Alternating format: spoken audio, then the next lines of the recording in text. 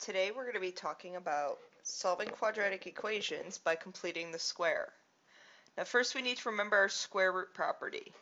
So remember that when you have an equation with an x squared in it, we square root both sides, not forgetting your plus and minus. You're not forgetting your plus and minus. And I kind of prefaced this in the earlier video. Okay, so keep that in mind. Don't forget your plus and minus. Okay, so solving again this first type of equation, keep the x squared. You need to isolate that x squared. So I'm going to subtract 11 from both sides. And then I'm going to divide by 4. Now we square root both sides because square root undoes the x squared. Don't forget your plus and minus.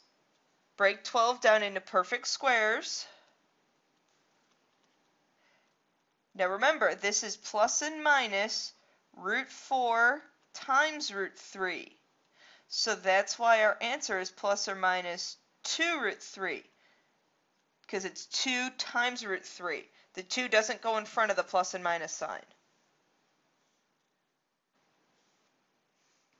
Now the next one. Now this one's deceiving. Notice how on the left side here, that's a perfect square trinomial. So look out for those perfect square trinomials. That's going to factor to x plus 6 squared. Then we square root both terms. So I have x plus 6 equals plus or minus root 28. Now pull out any perfect squares we have. 28 is 7 times 4, so a 2 can be pulled out in front. Now notice how it's 2 times root 7, because I changed that root 28 into root 4 times the square root of 7. Now we're going to subtract 6 from both sides. So really what we have there is we have two answers. We have negative 6 plus 2 root 7 and negative 6 minus 2 root 7. So we really have two answers.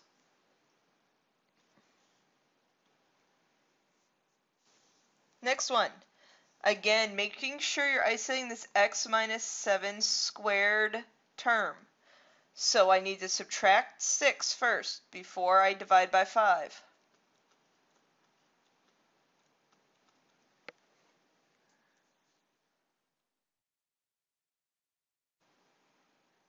Then I divide by 5.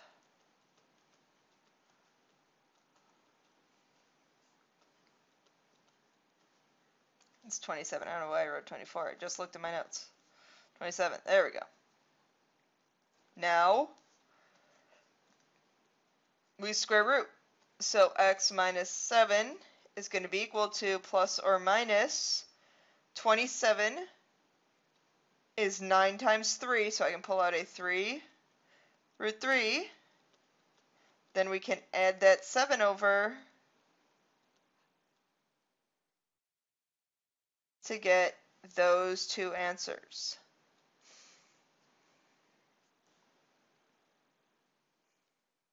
Okay, completing the square. When you multiply out x plus b squared, so x plus b times x plus b, we use FOIL, first, outer, inner, and last. So when you have x plus b squared, we have this.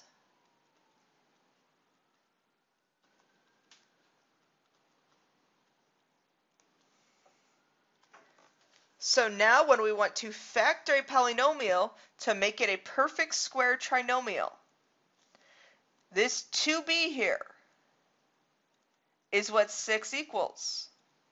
So 2b equals 6.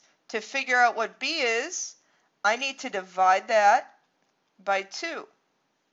But what number goes there? B squared goes there. So B is 3, but then I need to square it, so that number is 9. So what goes there is B over 2 squared. So then when I factor that,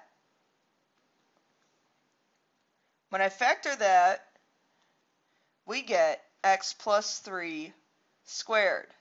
It's basically what b over 2 is, what this middle term 6 over 2 is.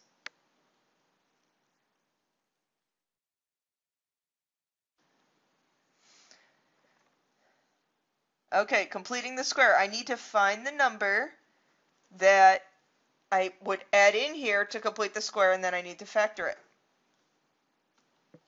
So we take whatever the middle number is, 14 divided by 2 squared.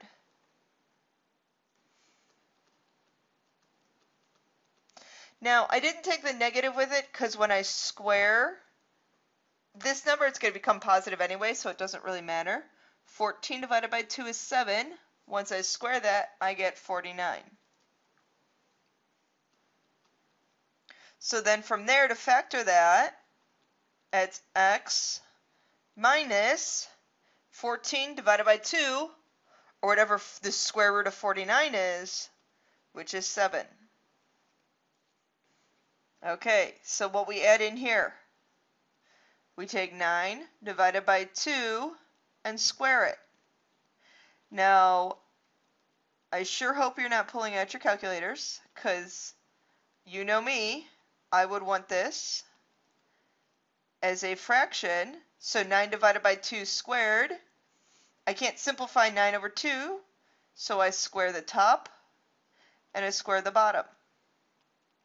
Now this factors to x plus. Keep in mind what I said up here. Notice the relationship between the 49 and the 7. It's the square root of whatever that number is. Or, notice what I said about the 7 and the 14. It's half of that number. So it's either so what I'm going to add in here, when I factor it to make it a perfect square trinomial, it's either 9 over 2 or the square root of 81 over 4. I really have that answer right there. It's going to be 9 over 2.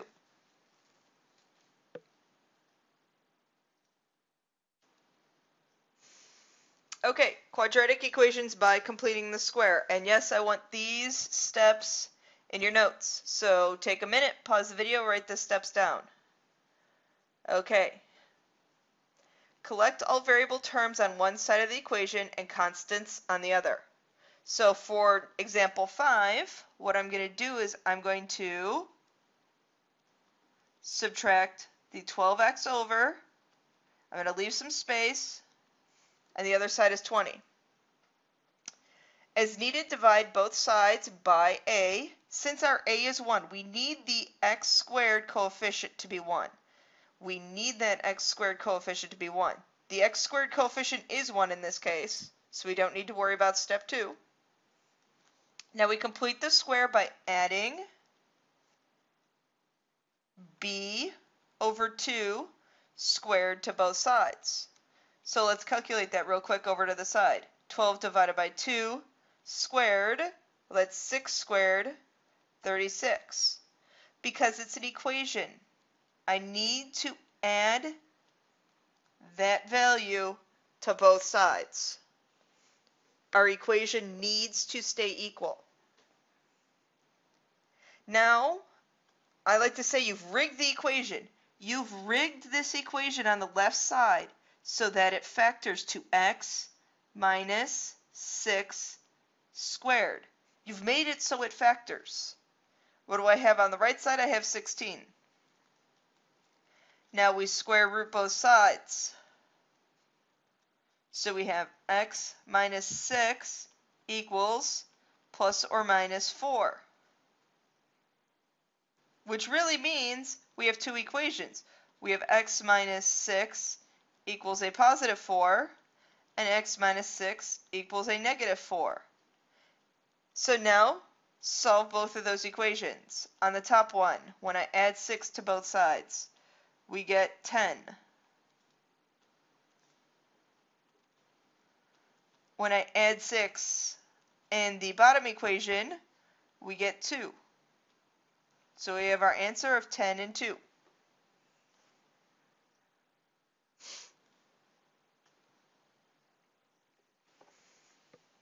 Okay, our next example, solve by completing the square. Again, I need my variables on one side.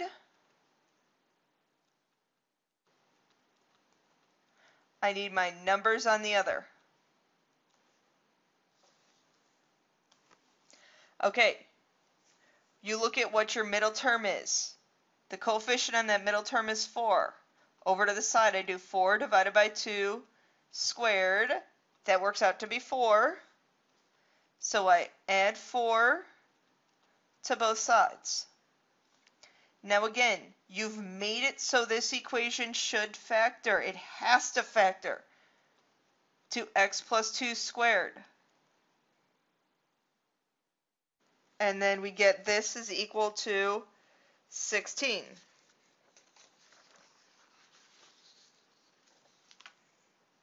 Now, to get rid of our squared, we square root both sides. Don't make the common mistake. This is plus and minus 4.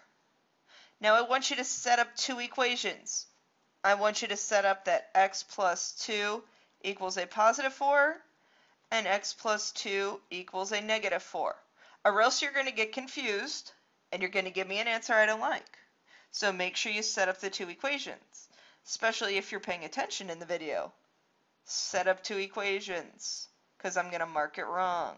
And for those of you guys that actually watch the videos and pay attention, you're going to get it right. Those of you guys that don't watch the videos, you can't hear what I'm saying or don't listen to them, oh well. X is going to be equal to 2 for the bottom one, for the one on the left I should say, and then when I subtract 2 we get negative 6, so that's our answer, 2 and negative 6. Okay, there are your 3 lesson questions for the day, and please make sure those are submitted on time.